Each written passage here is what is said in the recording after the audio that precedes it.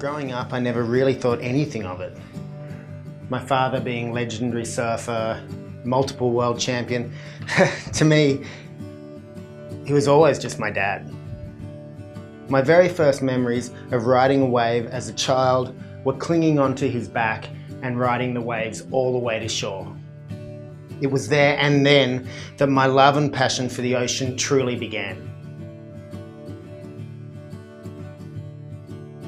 I think it was always inevitable, not fate that I was going to follow in my father's footsteps. From a young age, getting to spend so much time with surf royalty, not only with my father Nat, but other legends such as Donald Takayama, George Greeno and Bob McTavish. Their influence and guidance have definitely shaped who I am today. And now with 2 world titles to my name, the transition to shaping and honing the craft is where my passion lies. I first started shaping boards in my early 20s under the guidance and influence of Dad. Throughout my career, I've had the chance to work with shapers such as Donald Takayama and legendary Australian shapers such as Paul Hutchinson and Ed Sinnott.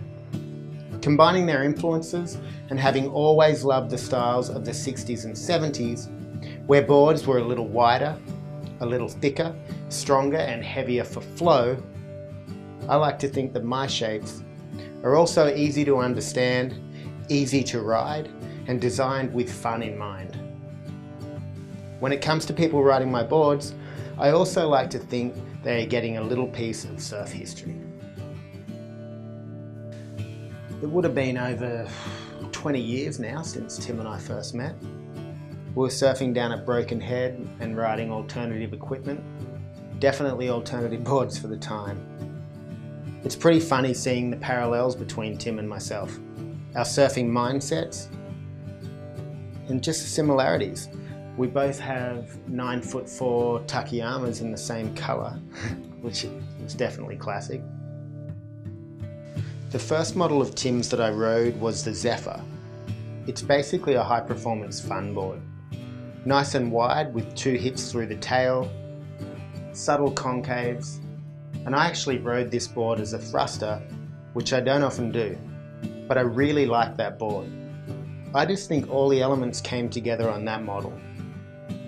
I rode the 5.6, it was vibrant and lively, and just a really fun board. Tim and my ideologies are the same, and now being a part of the Surfboard Warehouse, it feels like such a natural synergistic connection. The first concept I brought to Tim was what is now the Carbon Jet. I remember it vividly because it was the first time that Tim and I actually stood in the shaping bay together.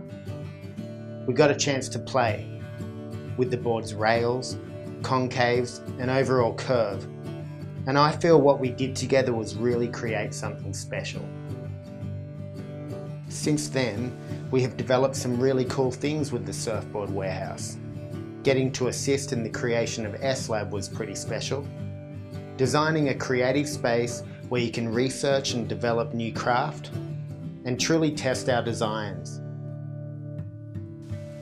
Looking back over the last 20 years, it's really quite amazing to see the progression and changes within surfing. For my family, Tim and I, to be part of all this, it's surreal, and I'm really excited about what the future holds.